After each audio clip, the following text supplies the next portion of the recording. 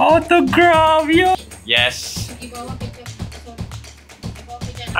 The cause of like all this bullshit that's happening around hurts. Like, it just fucking hurts. Hi, my name is Flourished Enemy and welcome to Doing Nothing with me. This is where I talk rubbish and do absolutely nothing. So, what are we gonna talk about today? We can talk about the presidential election and what had happened in the last week. By now you should know the results of the election, and congrats to Mr. Tharman with a landslide of 70%. Fortunately for the other two contestants, reality show. Fortunately for the two contestants, they get their deposit back. To be frank, I don't know anything about the other two contestants. What I know is Tan Lian was on smoke. I believe he's trying to go through the Trump approach, but he was doing it half-heartedly. What I believe he should have done is really went full on. He should have went full on with this approach of being the most chikope with this demographic of older generation of uncles that love to spy on girls and also love to do backhanded compliments on the other races. I feel like he should have doubled down on that and without all these subliminal messages.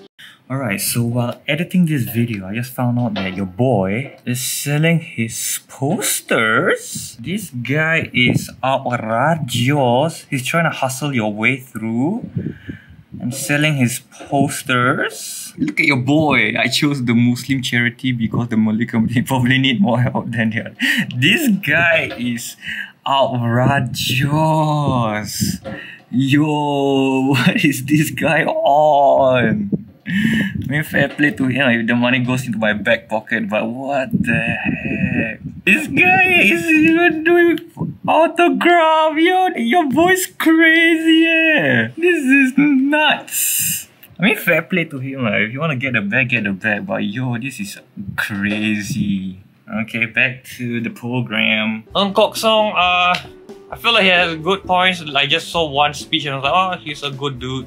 Other than that, I feel like both of them were there just for vibes. Just to show that they had an election.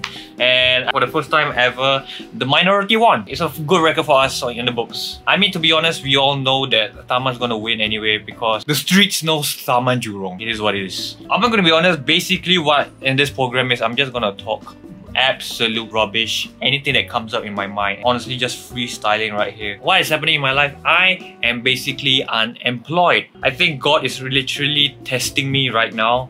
I'm blessed with this challenge, you know, Alhamdulillah. But not gonna lie, I am struggling. I'm not gonna drown, but just that, you know, I'm going through a hard time right now trying to find a job. All of you SME fucks are over there. Oh, I'm a fucking hell, bro. Okay, one company in particular is driving me nuts. I'm not gonna say any names about which company is driving me crazy. Just know that it is in the perfume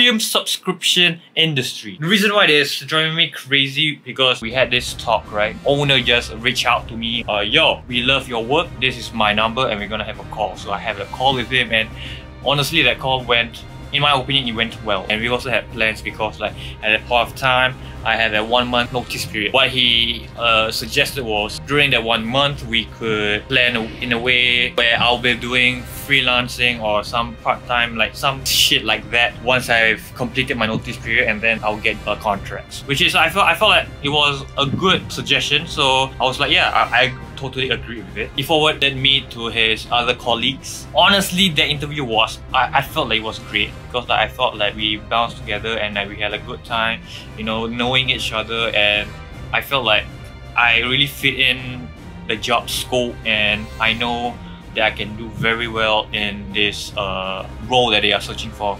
Now, here's the fun part. They told me to take a week or so for them to finalize everything and they will get back to me. I'm still waiting for them. I'm honestly like in 2 months in, I'm still waiting for them. So really fuck them. Fuck you for wasting my time.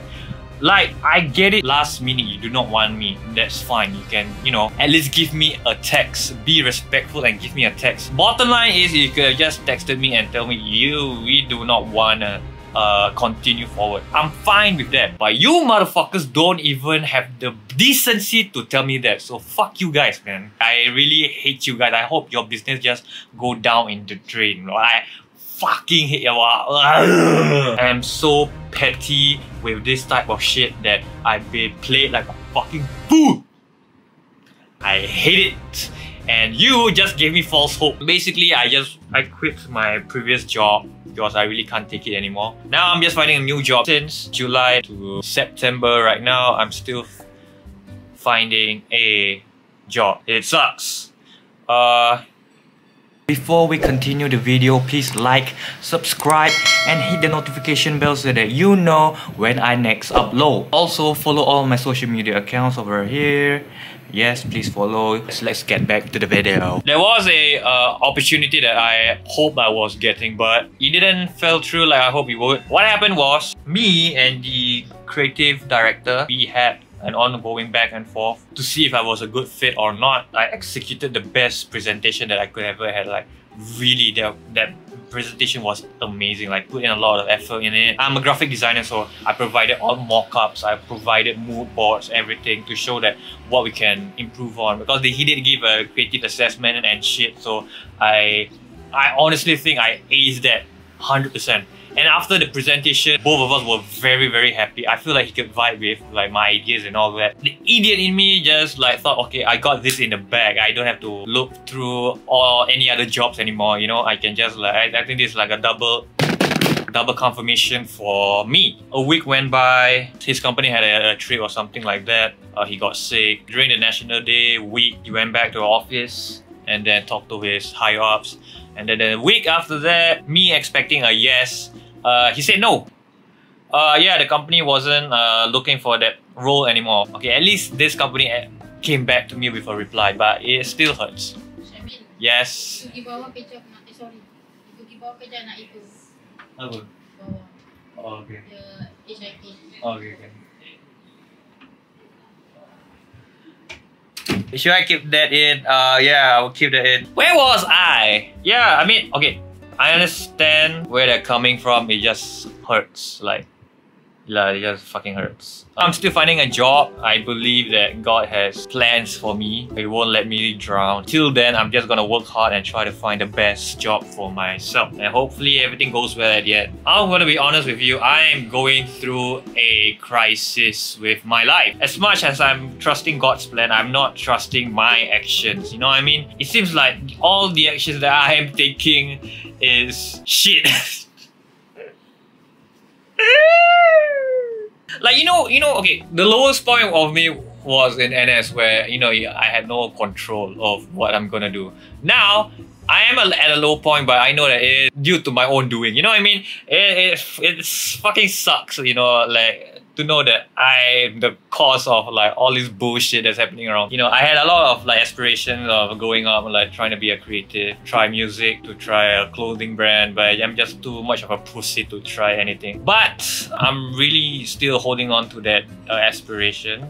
I just feel that right now it wouldn't be the best idea to do that since I do not have any influence with anybody. Even though my designs are sick and my products are sick, I just don't have the influence right now. I just want to build up that community where there's a lot of support behind it. So right now, should I drop? Nobody's gonna buy it. No, even my friends and family are not gonna buy it. They're just gonna buy it. Fuck it, I just... Hey, what are you doing? That is my situation right now. I'm still at a loss, you know, so I don't know what I'm supposed to learn. I don't know, just to grow up, I guess. Oh yeah, this is BS, man. Yes, you're gonna get a lot of this if you're gonna watch Doing Nothing with Flourished Enemy. You know what, I'm just gonna end the video here, and I hope you guys enjoy this video. This is gonna be a very laid back video where I feel that if I continue this and a lot of people can relate to what I'm doing, there will be a back and forth conversation that I can have with my audience, and then hopefully we can grow a community where I can give back to you guys. But right now, I can't even give back to myself. That you know when the...